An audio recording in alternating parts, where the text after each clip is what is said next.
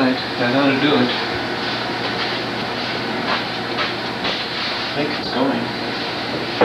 Hope it's going. See the light flash, that always means that it's going. Anyway, this is December 28th. We're in the afternoon here. I'm staying 1982. Spending Christmas here with Dad and Mom. I got Susan, the twins, up for the first time this year, and Jolene is also here. Having a good time. We got a little bit snowed in today, but I think we're pretty well dug out now. Anyway, I'd like to interview Dad about a number of things. It's very interesting to me what the situation was when he grew up, different kinds of things, his relation, brothers and sisters, his uncles, a little bit of the family history, the Leeser, the history of the farm, that kind of thing, because this is something that I know someday my kids will sure be interested in, and I think it'd be nice for them to be looking at this tape and get a little bit of input from you as to what all happened a long time ago. I certainly am very proud of, I think, our family history and so forth, and what happened. And I think it's something that's kind of unique. I think our family has something a lot of families don't have, and I think it's worth the effort to put it on tape. Anyway, maybe let's just start out by saying, or asking Dad, well, first of all, how would your brothers and sisters go pretty much in order from youngest to oldest, or oldest to youngest, rather? Katie was the oldest. Katie. Molly, Bertle, Bernard, Alfred, Norman, Sister Josephine, Sister Petronella, Sister Mary Bernard, and Francis. Is Francis the last one? Second last one. Okay, And Sister Josephine comes before me. Oh yeah, okay. So Sister Josephine, you, then Sister Petronella. Right. Then Sister... Then Francis. Then Francis. Then Sister Mary Bernard. Okay. And you were born in 1917, right? June the 25th. That's right. How about, you know what the ages were on any of the others, or when they were born? Maybe not, huh? It's tough to keep track of them. Bertle, my older brother, he's 10 years older than I am. So you always remember that. Yeah, that's one of the And your dad's name was Joseph. Yes. And your mom's name was Marie, right? Teresa. Teresa Marie? Teresa. Just plain Teresa? Yeah. I didn't know that. And your grandfather, his name was Mike? Michael. That's a good name. I always thought that was a good name for a great-grandfather. Oh, you're starting to brag on him. I guess so. Great-grandfather's name was... What do you know about... okay, Mike was, of course, is the one who homesteaded the property that eventually your dad, Joe, farmed and eventually got handed over to you, and that Sam has now. What do you know about, let me see, a long time ago when Mike came on over, a little bit about that history? Probably a little bit fuzzy, but it was right around Civil War, wasn't it? Yes. He come over here right after the Civil War. He was farming down at Cold Spring. Right. And in the Civil War, you could get somebody, he was supposed to go serve in the army, and then you could get somebody that will fight for you. And then he got somebody, and it didn't take long, the Civil War was over with, he come back, and that time any mouth-to-mouth agreement was real good, people kind of helped that, and he come back, and he gave the farm to the guy, to the person that, as he had been promised, if he'd come back, and then he went up here, where he homesteaded up here. Sure. Here in the Zion Township area. It's just 9 miles north of Painesville. 9 miles north of Painesville. Good land. Sometimes he mentioned it was was really a blessing. Down there was woods and light soil, and up here was good soil. Yeah. Your father mentioned this, or your great, No, or my father mentioned that. That's a blessing. Yeah. I didn't get to really know my grandfather, Mike. You didn't. You don't remember him, do you? Yeah. You don't know. My grandmother died when I was 4 years old, but I don't remember none of that. Right. Her name was Frances, I'm pretty sure. And she was a Kohler? Right. That was your grandmother. Pretty much, this part of the state represents a little bit of the borderline. You go straight east from here, the farms get poorer. Right. And you start here and you head west, they get a lot better, more flatter, better farming country. It gets up towards Greenwell, Meyer Grove, good farmland. Right.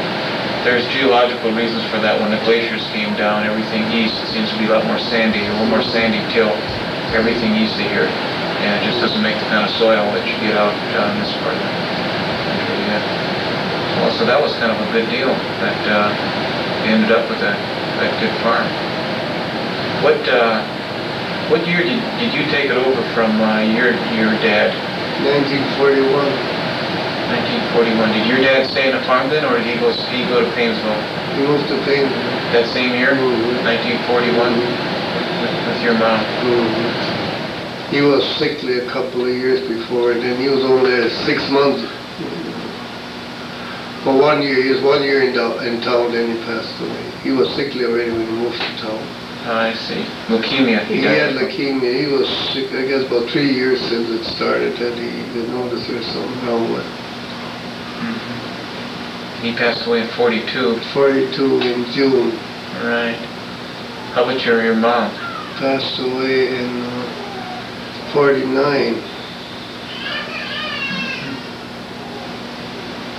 think it was October, I think.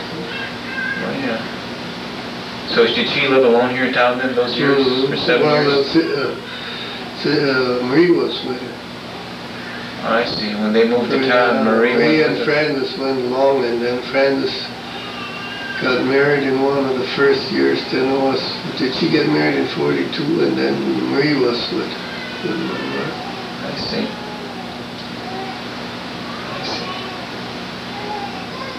Yeah, I really didn't know much else. I took over the farm. I remember one time my dad asked me if I wanted to go for a priest. That's one thing I remember, but I never had given it a thought. I don't think it was my calling, otherwise I probably would have went, at least went to school, but I really didn't know much else except farming, and so I just fell into farming. I always liked it, and was very progressive. And through 6th grade did you go to school? Yes, 6th grade.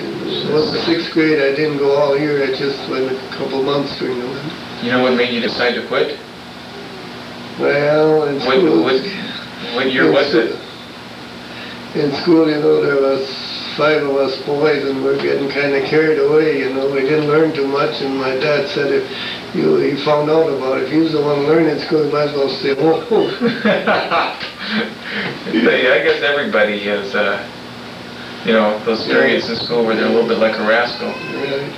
I remember one time, Dave, I don't know if you remember this, I was in school. I think Dave and I were the only two down at that same school that you went to school, in that country school, which is just right across the field from that home farm. I remember Dave was there, and he was giving Mrs. Domke a rough time, and she says, if you don't like it here, you can go home, And Dave says, I can go home? She says, yeah. And Dave says, okay, I'm going home.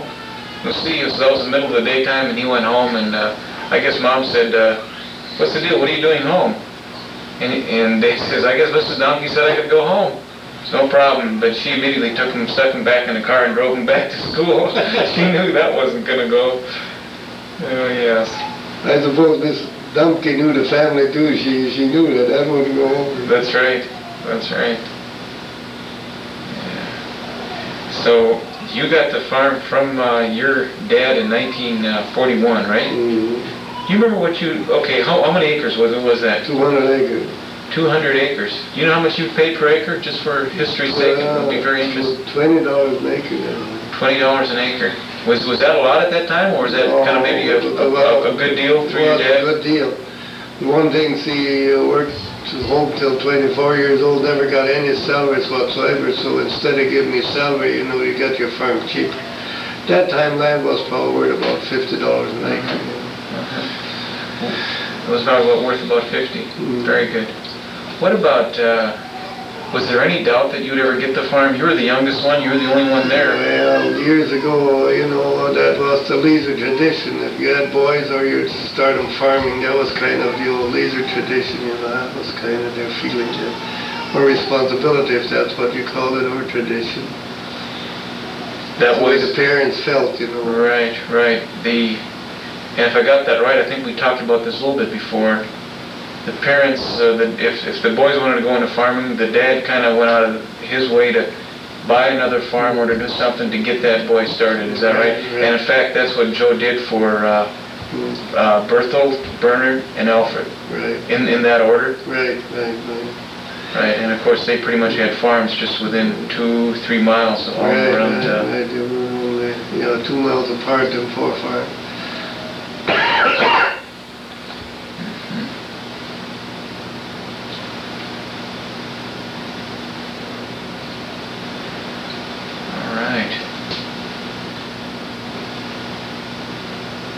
It was kind of an interesting life, you know, with the family, you know. It's one of the interesting things was baseball go 3 years, the family go, boys go 3 years to the state, you know. That was something great. State tournament, right. That was something great, you know. First year I remember was the greatest. You know, we was playing down at Shakopee. Right. You know, the boys were behind. What was it, 5-3, Then they started hitting, you know, and we won 12-5, and when we got ahead, they started hitting. I had a few drinks, I crawled up the fence, you know, and once one gal sitting back there, said, Roman Leeser up there. Well, I thought to myself, I'd better come down now, you know. All right. Boy, I guess what amazes me a little bit is that we were talking the other day, and just some of the things that back on the farm, I guess the lack of conveniences, of course, that we're pretty used to, but just as an example, it wasn't until, when were you using a bath until a tub for a bath until? Until 1948. 1948. Do you remember when you made the transition from horses to tractors, or when you got your first tractor? Were you still on the farm then, or? Well, I got the first when I started farming. I had an old 1020. Did your dad ever use a tractor? No, I guess he did some for plowing. 1020 on steel wheels, no rubber. You know. Oh yes, he had a tractor about since 1928, but then we just used it for thrashing. That's why we didn't use it for plowing. But some 638, then you got a plow for a tractor, and then you started plowing. That was the first thing you plow with a tractor, and everything else was horses. But then gradually, you know, horses went out and tractors took over. Yeah, took over. In 1948, just give you an example, we bought a tractor with a cultivator. Each tractor with a cultivator for $1,000. What can you buy today for $1,000? That's a good question, really. Each tractor for $1,000. Is that the one that Dave still has over at his place now? Yeah, Dave still has that tractor. Still running today. 48. How old is that tractor? 48, 70. It'll be 34 years old. 34 years. Still running today. Yeah. That's very interesting. What about some other kinds of things? Just trace a little bit. Maybe just early as far as you can remember, maybe the kinds of things, some of the things that stuck out in your mind as far as when you were growing up, maybe some of the things that you did and the way you did them really is a contrast with the way things are done now. Well, all your work was by hand, you know, from 35 on, we had 900 acres of land. You'd cut and shock about 2 weeks from 7 o'clock in the morning till dark at night, you know, and then you'd start trashing. With rain weather, you'd trash about 4 weeks, you know. So you were busy. You didn't feel like going out to a dance, or usually during harvest. You stayed home and worked. You were tired at night, really. That was 2 weeks for corn? No, that was for grain. Oh, okay. People didn't have much corn that time. Corn was flax and oats and barley and wheat. Right, right. There was very little corn in it. So A little small salad spoon, then you picked a little. There wasn't really much corn. boy, for 2 weeks, 7 in the morning till dark. Boy, that had to be tiring. How many acres did that take care of? Was that just one farm? No, that was including all the farm. Bernal and Berthold's? Yeah. Berthold's? Mm. When they got started in their farms, you went over to their places and helped? Helped trash and... Then they came back home to help you too, and it was all, y'all worked together, Yeah, right? right. Cutting usually most everybody did alone, his own family, but then trashing we had 4 places, you know. It took about 4 weeks, you know. But sometimes to get a rain weather in between, you would trash for 2-3 days, but otherwise you'd keep right on going. Now, the fundamental difference when you trashed as opposed to what nowadays you do combine, what's the difference there? Oh, you work a lot harder. You know, you shock that stuff and load up the bundles, haul them in where combine now they go out with a combine, you just sit on there, you put it right through. You That's know. right. I used to thought that was hard work once in a while. They used to unload the boxes. You know, they didn't have self-unloaded boxes, at least when I was growing up, and that wasn't. I guess it wasn't too bad. No. I guess I didn't have it made. I guess That was the easy part when you trashed. The one guy who elevated, you know, shovel the bucket and all that. That was the easy part, you know. But it was dust too, it wasn't always the easy part. Right. Right. The toughest part was throwing those bundles around? Go out in the field, load up a load, and come in, unload, go back, get out another load, go back, get another load. But usually you had more people together, you kind of enjoyed that more as shocking, you would do all by yourself, trashing morale, you'd have lunch together. And It kind of becomes a little bit of a social kind of yeah, thing, right? You had a little more fun with it, where shocking, you'd shock by yourself. It was getting a little more boring, you know. I'll bet when everybody got done, and when you got it all done with trashing, but that was a pretty good time, huh? Right, it was glad. Pretty good time, but you had good celebrations there too. Right. Then you had to go out for a night to have a good time. Wash all that dust down, right? Right. Oh boy. That was a part of life. I don't know I think we people were just as happy as today when they got all these conveniences, I think we were just as happy. Sure. It was just a part of life, you know. It's things. Sure, you laughed, you told jokes, you Yeah, enjoyed right. yourself. We were happy. Sure. Good.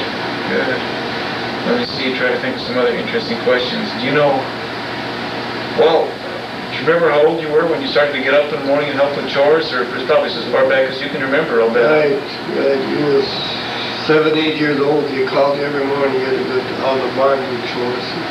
Well, when I was 10, 11 years old, I was done with school, so when I wasn't in school, I was in the field, doing field work with horses.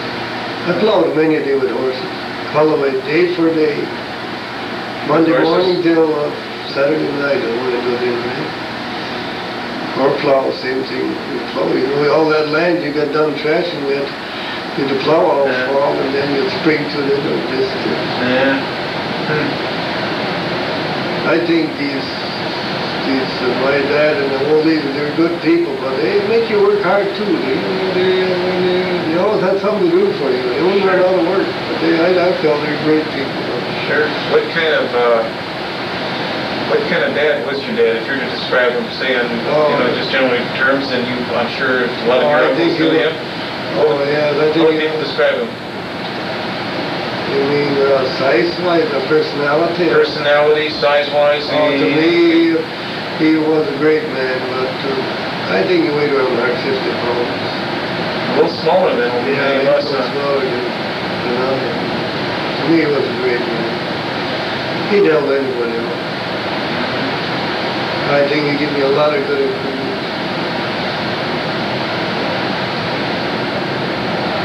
Was he pretty strict? I imagine he was pretty strict. Oh, yes. I feel a lot of times he had more temper than I got. He'd get pretty mad sometimes. Yeah. Which after a while you get kind of used to it. But, What do you mean, like what? Any examples? Like, Oh, well, something go wrong or something was your fault. He'd fly off with a handle and he'd let you have it. But I usually got along with him pretty good. But all these old people, like the school teacher too, they'd get mad. Hell, you could hear them for blocks away the way they'd holler at you. Which is something of the past. I don't believe in that. Yeah. Right.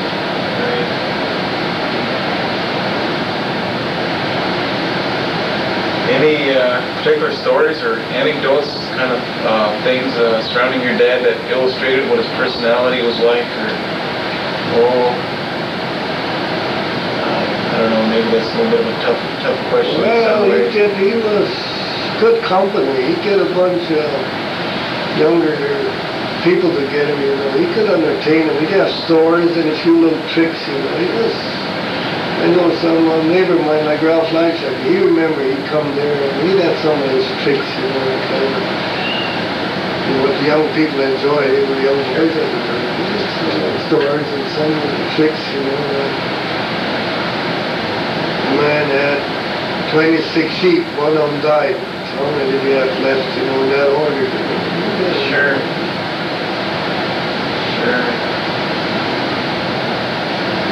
What would your mom, what kind of mother was she if you were to describe her? She's a great mother. She's a great mother. She's probably a little more serious than Dad was, but everybody's different. She's a great mother. She learned us a lot. Sometimes, you know, everybody kind of thinks he don't know what he should do, you know. I think in that respect, sometimes she was just even more helpful than that, you know. Like, a lot of times you don't know what to do, you go to your mother, you know. In that respect, I think she was really good. How many were in your dad's family? I guess it was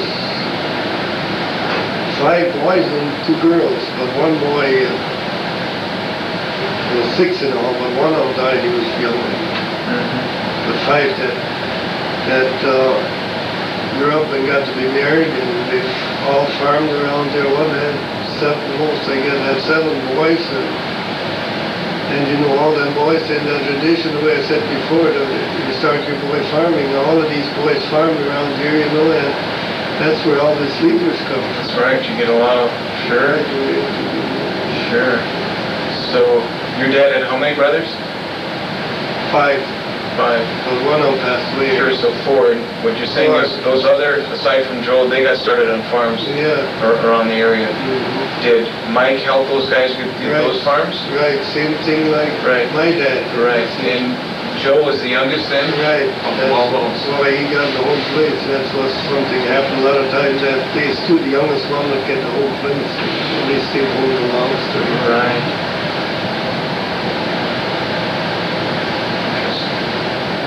How about in your mother? Like, what was your mother's maiden name? Hamish, right? Hamish, yeah. How many were in her family?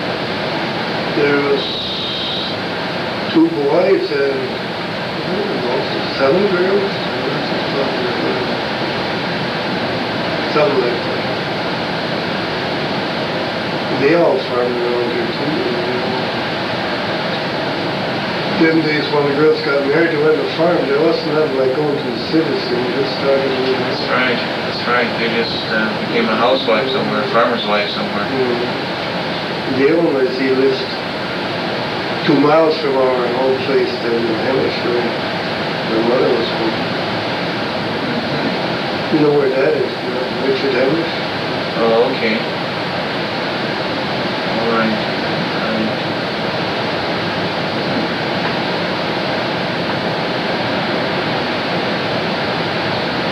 Let's see here.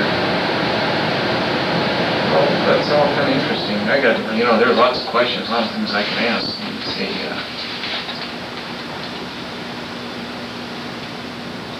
It was kind of interesting. First you started farming, you haul cream, you had the skim milk you fed to the pigs, and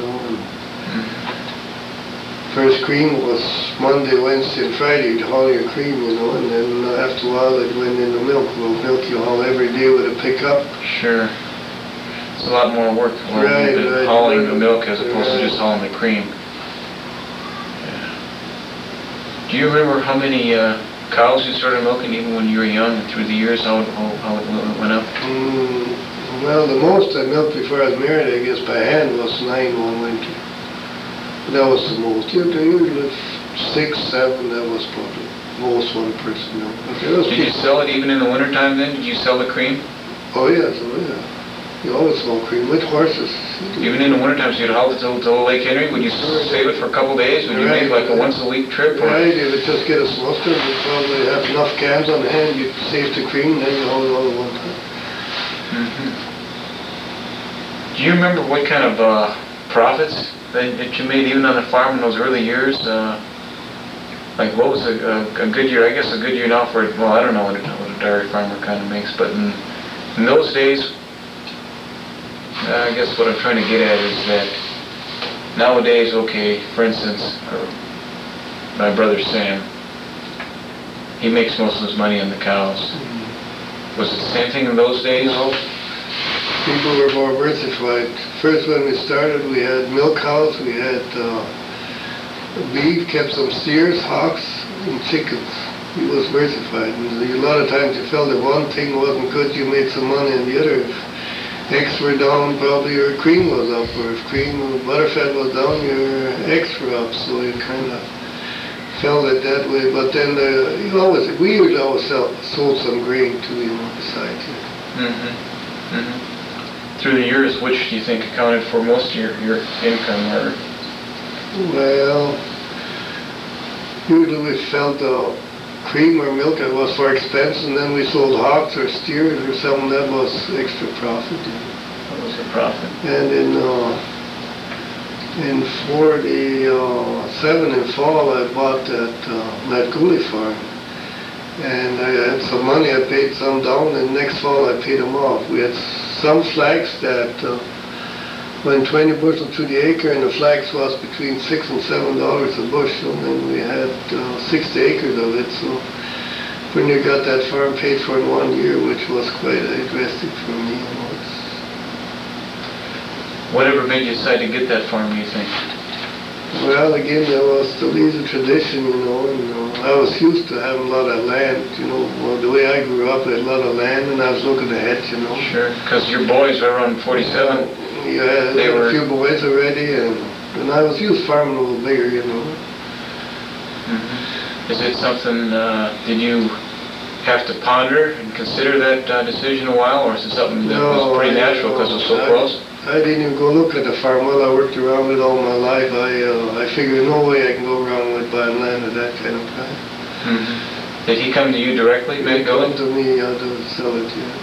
He didn't have any boys, or? No, he didn't have a family. They didn't have no family. How was he related to Joe Gully? Or was Matt and Jake's brothers? Right, it was Joe's uncle. Right. And that was the old Gully homestead tour, somewhat, you know, where the Gullys kind of started. I see. And then Matt Gully lived in that old house at Genesis Place, that old one, which is torn down now. Yeah. That was in 47 when you bought that farm. How many acres was that? 140 acres. That time paid $15,000 for 140 acres. It was a little over $100 an acre, but you thought it was a pretty good price that time. But I knew farming, and I knew land, I knew the buildings, I knew there was no way I could go wrong on land like that. What was the total price on that? $15,000, 140 acres. Okay. And that's how big that farm is now, 140? Well, it's 180. I bought another 40 from John B. Fuchs, right across from the Legion, from the schoolhouse. Oh, yes. You remember what year that was in? Not exactly. I think I can remember it myself. I think so it had to be sometime in the early 50s. Maybe in the 52. Because I remember there's a big grove of woods out in the middle of that place, and when we bought it, we tore those trees out, right? And for the longest time, we found stumps, and I think they had a dump in there too, or somewhere, pieces of glass and stuff. I was very young, so I think it was early 50s, maybe well, maybe it couldn't have been early 50s. I was born 52, Yeah, but if I maybe. remembered maybe 55, 56, 57 in there. Right. I can look it up, but I don't know. Yeah. Remember what that was an acre when you bought that? $100 an acre. See, again, there was no buildings on. Usually land with buildings on was working on. But again, I knew buying a 40 right in the corner, you can't go wrong on $100 an acre land. You know, I knew that. Sure. They come right up to me too. They wanted to sell it for $100 an acre, and I knew I couldn't go around. Mm-hmm. Which makes a nice farm though. 140 acres is kind of small, especially with that creek in there. 180 acres makes a little nicer farm than 100. Sure, sure.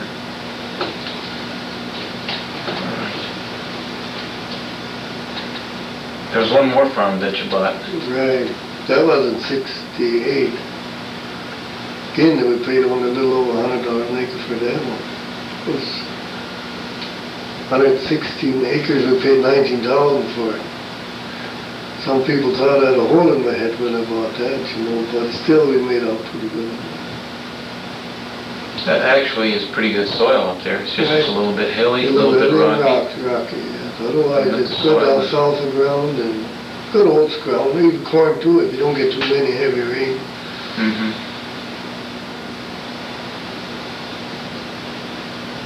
Bought that from Paul Sand, right? Right. You remember what was going through your head when you bought that?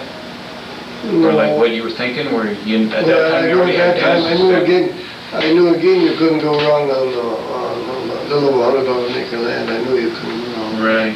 Dennis was married, we needed a barn for young stock. And when we looked at that barn, you know, there was a barn there with a manger in for young stock. Right. And then again I knew I couldn't go wrong at that price. Mm-hmm.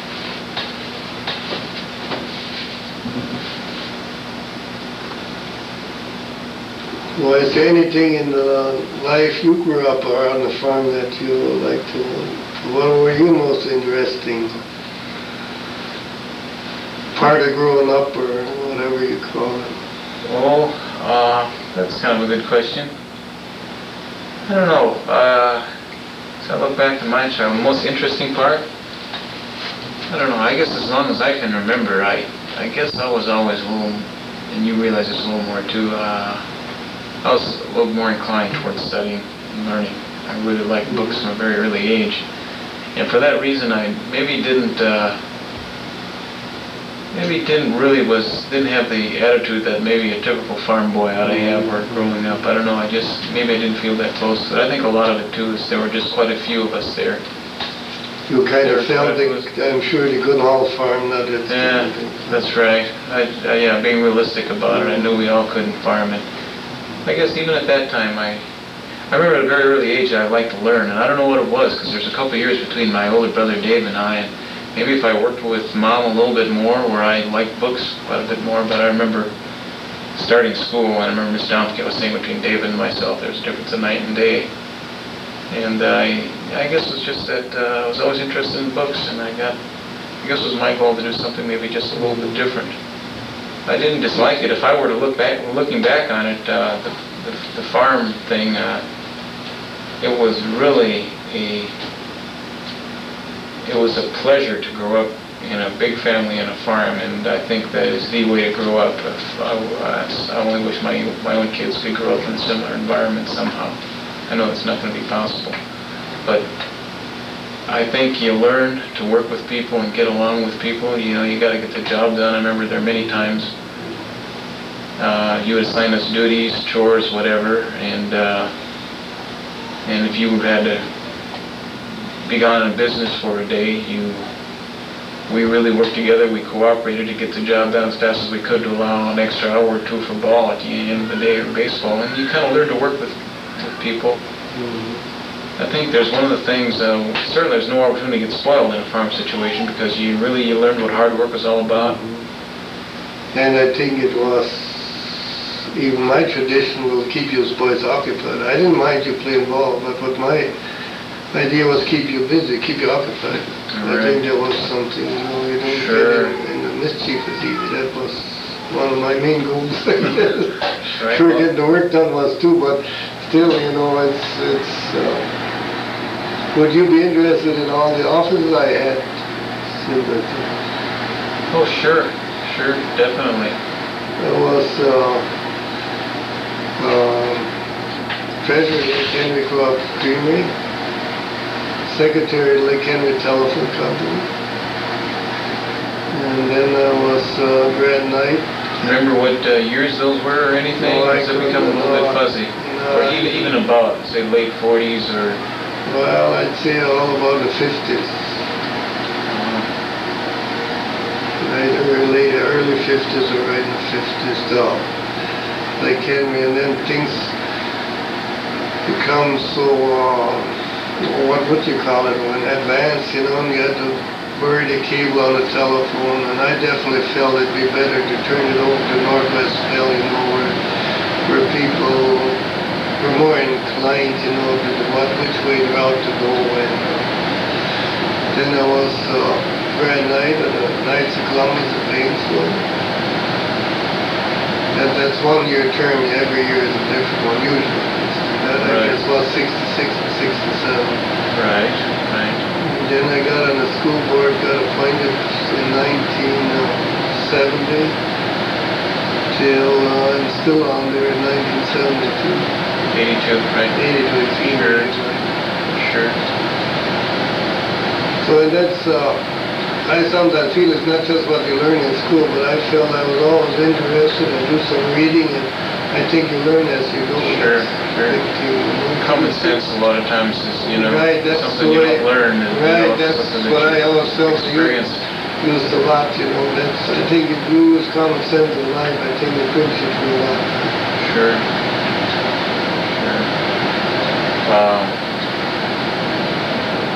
You have 3 sisters who are nuns. Now that's saying something a little bit right there, and I guess did your mother like preach a lot of religion? I'm sure it was a very religious family, but when they were right around you, you and Sister Josephine earlier than you, Petronilla younger than you. What do you think caused the fact that they decided to become nuns? We were kind of brought up in a religious home. During Lent, we didn't say the rosary during summertime. During Lent, we said it about every night. And kind of, we were a religious family, and I think that's your calling. I was real happy what I did in my life, but I feel today that probably that my calling was to be a priest. When my dad probably asked me, I went to St. John's or probably would have become a priest if that had been my calling, but I feel I've done a lot of good in other fields, and so I'm real happy what I did. One thing I know that you, the wine, you always mention the wine was one of the reasons why you didn't become a priest, huh? Well, that was just my joke, I guess. I gotta say something. Sure. I never used it as reason. Most people knew me, they knew it, that wasn't the reason. I just used it as a joke. Yeah. I used to like the beer real well in the early years. You'd haul cream or milk, you put in your stuff in town every time, you know. Haul milk, you have a few beers.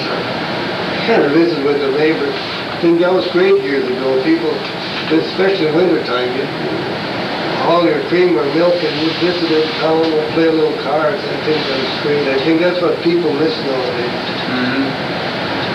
You get so close to your neighbors and friends. Right. And people then they didn't get around like they did now, so they needed some of them.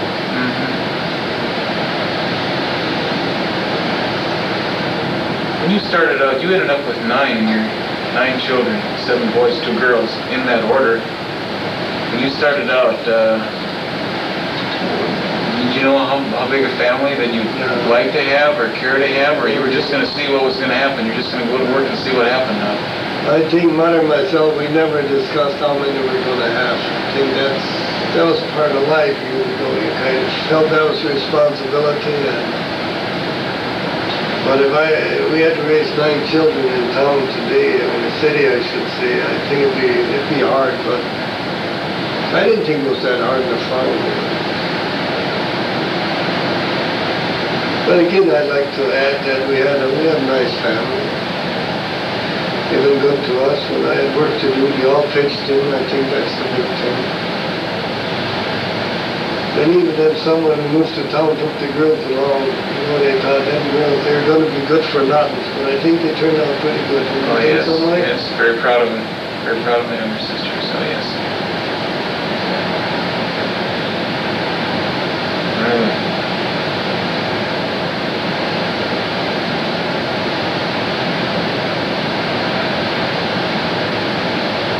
What, we talked a little bit about religion. What other, you think, what kind of influence religion has had in your life? Just talk a little bit about your attitudes, your views towards it. These days you go to church every day, for example. Maybe it's out of a lot of thanks. I don't know. Well, I think that's one of the big reasons. You know, we were so fortunate, you know, that I just definitely feel we were blessed. That's why I wanted to return, do something for the Lord. I feel it. Like going to Mass in the morning now, if I haven't got 20 minutes for the Lord, for everything what you've given to me, I think life is worth living. Right. But again, that's part of the religion we was brought up, you know. Maybe not all people feel like that. Yeah. But that's part of it. And there's a little pastime too, but part of it is we feel it's part of Thanksgiving, giving back to the Lord for what He has given us, you know. Mm-hmm. But it's pastime. You get up in the morning, you go to church, and you go have breakfast, and your daily routine, you know. I think it's healthy to walk 2 blocks every morning, getting the Sure.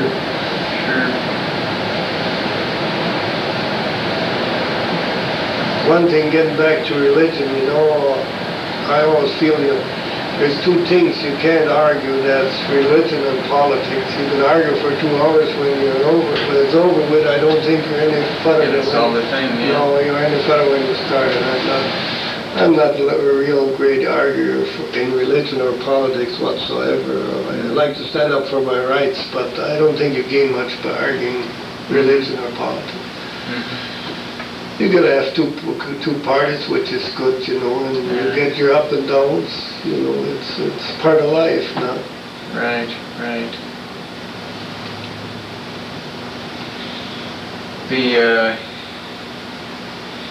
I guess right now, okay, 7 boys, 2 girls, they're all pretty much grown out and they're all doing their thing. They do quite a variety of things. You got 3 dairy farmers out of the bunch, 3 out of 9, that's 33%.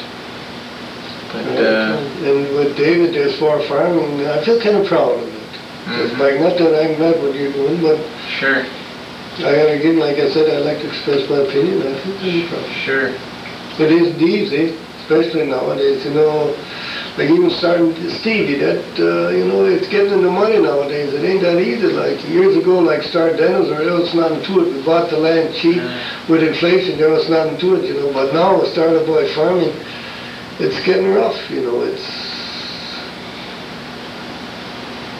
In other words, it costs more, of course, due to inflation these days, but it's even something more than that. And even with inflation taken into consideration, it's still big. It's still a lot bigger. It's harder. It's one big factor thing is your interest rates now. The price they pay for land isn't so bad, but then your interest, it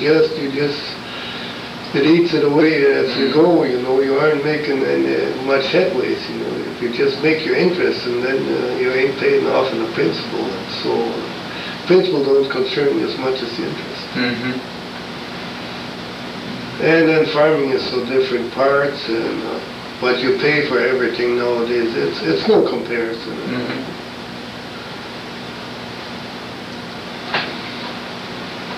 Have you ever thought that you wish you would have went farming? Well, I was just talking a little bit to Steve yesterday, and we're talking about different things. And I said, Steve, you know, as I see you in a farm here, and as I'm thinking now that I, you too, of course, we just been blessed with Sean and Nicole, our twin children, and for the first time I can see myself in that kind of environment. Steve said something like yesterday, he says, I got Brent, of course he just got Brent about 1.5 years ago now. He says, the family life, he says, I don't go out much anymore. He says, this is all I ever wanted. He says, if I can't be happy now, he says, I'll never be happy, and I feel a little bit the same way. I think my days of maybe running around and that kind of thing is over. Right now, my biggest priority is family life. I really think that's where it's at. My business, whatever comes second, and the farm is ideal for that kind of thing, because you don't have the distractions. Steve said what he looks forward to most now is coming back in from chores, and he plays with Brent, and doggone it, that really, that's all it takes to be happy, you know, something like that. You look at your offspring, and I'm sure no one realizes this as well as you do, perhaps, that, you know, you look at them, you see what they're doing, and you just, you know, you look at your wife, and they're a product of your love and your dedication for each other, and you can just point to them. That's what they represent, and it gives you a nice warm feeling. I know that's the way Susan and I feel about it, and I'd really like to get to a smaller community, or maybe even I said, Steve, I don't know if I, you know, could farm, but for the first time I can imagine myself doing it. Mm-hmm. And I talked a little bit about it yesterday. I think, I don't know, maybe I would like, I guess I always like to think maybe a lot more, and maybe in the farm there's just too much physical labor. I like to sit there and use my mind a lot more, and that's what I get paid to do, a little bit more, rather than doing physical labor. And that would still be a tough thing, the physical labor end of it.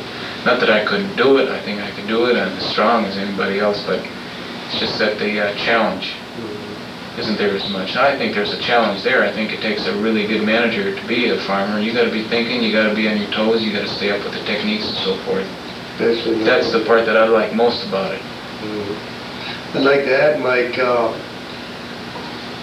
Terry told me once, this was years ago, he was in the cities 2-3 years, you know. If I'd like to get out of the cities. If I get the dollars, I make the money what I make down the cities, I'd move right away.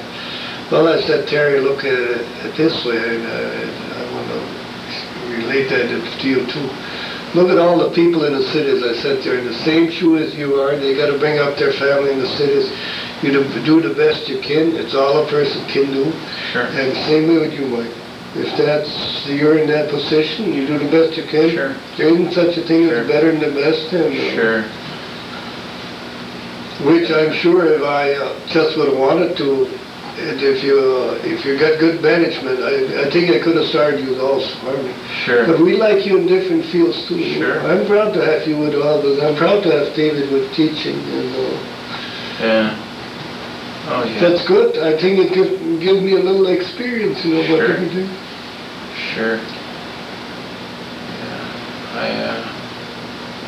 So I think you, Mike, I don't know why I just popped that question, just come to my mind, but look at how many, what's the population of them? Oh yeah, look at how many people we get. There's people with larger families. Sure. They got to do it, no? Oh yes. There's no doubt it has to be done. I think that. There's, you know, I'm happy. Yeah, I can see if it came down there as a bottom line, I'd probably still be maybe happier out over there than on a farm. But you know, you can't have everything. You realize that, and you know that I've learned that from you. You know, you can always point to the other guy and say, boy, in that way it's nicer. I can say to the farm, boy, it's nice to be your own boss on the farm. But on the other hand, you know, I put in 40 hours a week and that's it. And, you know, I don't...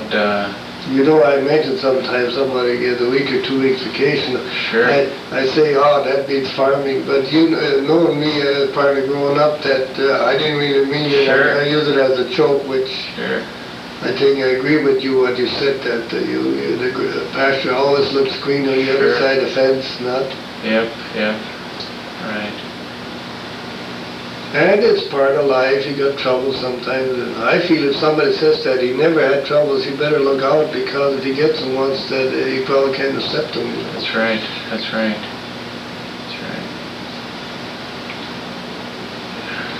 No, one of the things that, I guess as years go by, I start thinking about different things, and I think the 3 most important things in my life, you know, that are very important to me is, number 1, is my health. We have to be thankful for. I think as long as you're healthy, you can get about, you can do your job, you can do things, and you're not confined to a wheelchair, and that's a very important thing. You're feeling good all the time. Secondly is your friends, and we have a good set of friends down in Denver, and we're really, you know, some truly good friends. secondly, it's family. And I think along with the family comes both our family that we have and the family you come from. And that is very important to me too. And I think religion is pretty much tied into that. Well, actually, religion is actually tied in all of them as far as I'm concerned. But I think with those three things, one should be very... With that, I think you pretty much have everything. Right, you got a lot of things to be thankful for. Sure. And another thing that I'm thinking these days, philosophies or whatever you want to call it, is success. I think everybody should ask themselves, what is it to be successful? Everybody should ask themselves, if I'm going to be successful 40 years from now, what will I like to say about what I've accomplished and so forth? And what do I have to start doing today to be successful in 40 years? Exactly. And I think one thing that I've come up with here is this goes on to what I said before. My first priority is my family right now. If I want to be successful, I think having a happy family life is the first and foremost thing. So my wife and my kids are always come before my job. My job is very important. It gives us a livelihood, a means of, for shelter, food, and that kind of thing. But food, I think a good family life and peace, family peace, I think that's where all happiness starts from. It starts at home. If you're unhappy at home, I don't think you can go out, step a foot outside the door of your house and be happy anywhere else, doing anything else. I think you were real fortunate to get a good wife like Sue. Going to Denver, thank you. Sure. I'm sure you had 100, 200 you could have picked from. Sure. Right. That's a big thing in life. Same way with Teresa, I'd probably never accomplished this, but she was conservative and inside clean and good. That's worth something. Yeah, it sure is. Certainly nothing to take for granted. A good wife is part of the family, not that I mean financially and socially, cleanliness, what have you. And you look some of the pictures in that anniversary book, you guys had all the nice white shirts on. It's worth to wash them, huh? Sure. She'd be washing every day a lot of times. The reserve clothes, the baseball clothes, I wasn't counting just the regular clothes that we had to wear every day. Right. Sure. So I think and again, that's a blessing, not? Yeah. Why some have so much family trouble? I don't know. It's a hard question. Sure is. It's unfortunate that you see it too often, though. Right. It's and you feel fortunate when you aren't. Right, when you aren't involved. One of the things you've always said life is too short for this or life is too short for that. And boy, I tell you, I guess the first time I remember you saying it, well, it didn't mean that much to me, I guess, but I thought about it a couple times since then. You keep saying it, fighting, whether it be with your wife or other people. Boy, I guess, sure words are never spoken. You figure you're only here on the earth a short period of time. If you get in a confusion, I guess I should say not so much confusion as contention, quarrels. It just simply isn't worth it. Nothing is to be accomplished by that kind of thing. That's one thing my father learned me. Then they say, they'd cross right to a field with horses. He said, just leave them drive through. He said, they'll drive off. They won't stay on. He said, got better neighbors that way and everything. A lot of talk. I thought a lot of good thinking. Yeah. What other kind of sayings did he have? Do you remember any kind of sayings or things that he taught you specifically like that? That's kind of interesting. Because that is, it's really something that you mentioned that, because that kind of makes me feel good. That is his philosophy.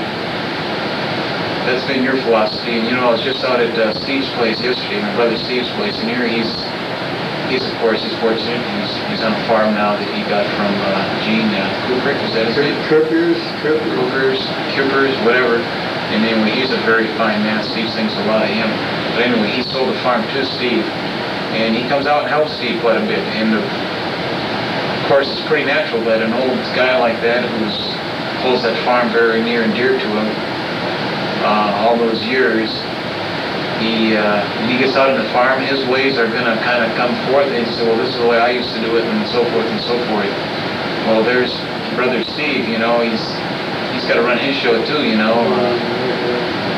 And I did pose a question to Steve. I says, is there any time where there's a little difference of opinion, what ought to be done? He says, yeah, he says, quite a bit, but, you know, he says, life is too short. He says, life is too short. This guy comes out and helps me. I just do it his way. Sometimes when he's gone, I do it my way anyway. And when he comes back, he doesn't know the difference. He maybe forgot about it or whatever. But it's interesting that started with your dad already, went down to you, and that same kind of spirit now is handed down to Steve. And, you know, you just wouldn't be surprised, number one, that first that Brent might get it from Steve someday. And that maybe someday Joe actually got it from Mike a long time ago. Kind of interesting. Those are the kind of things that you don't get out of books, right? Right. You don't get out of books. Those are the kind of things that it's kind of just plain living. Is what you learn about. If you had to list, well, I think I'm very proud to say, I think that you've had many accomplishments through your lifetime. If you had to list some of what you think are your biggest accomplishments or achievements, what you feel the best about, what do you think that you would, what do you think you would say? What do you expect? What do you mean? Just what is giving you, well, anything, whatever comes to your mind. Maybe financial, well, maybe that'd be a part of your success, but the most joy, the most satisfaction. We talked a little bit about success before. Yeah, but the most joy or, money, I made that remark, money isn't everything, I think the family, that's my greatest joy. Like, just think about you come home for Christmas to me, when people come and see me, that's my greatest joy. Money is a sideline. It's nice to have, but it's really not all the happiness of money. But it's nice to have, I don't know, to get me on. Right. That always tells me, it's harder for a rich man to get to heaven than for a camel to get through the eye of a needle. So again, I'm not knowing in that, she likes to kid me, which is fine. It's fun. You gotta have fun. Sure. But I think the family. I think that would be one of the priorities to give me the greatest joy. They've given us a lot of joy in different things, like Celine being what do you call it, queen here at the school. We went down to parades, and I think your family gives us, all in all, one after the other, gives us the greatest joy. You go to weddings, it's a great joy. One of them go to Hawaii to a wedding.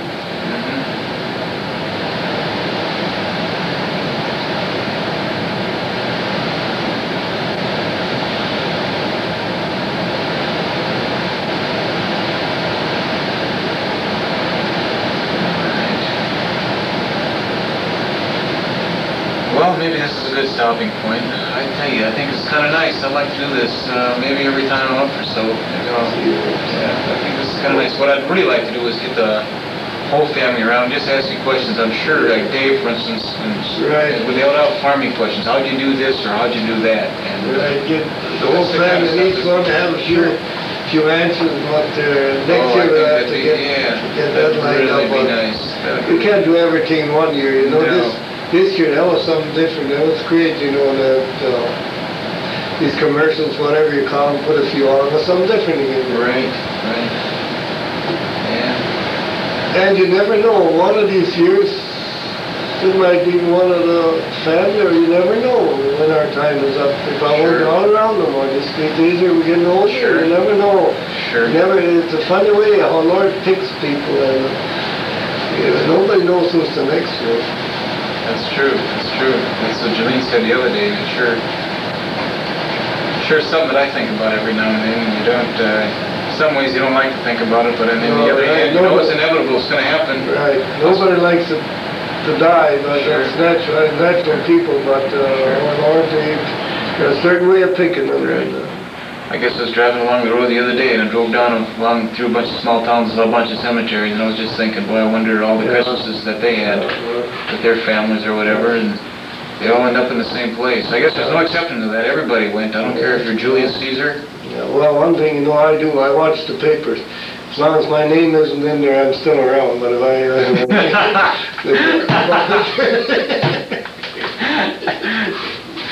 That's good.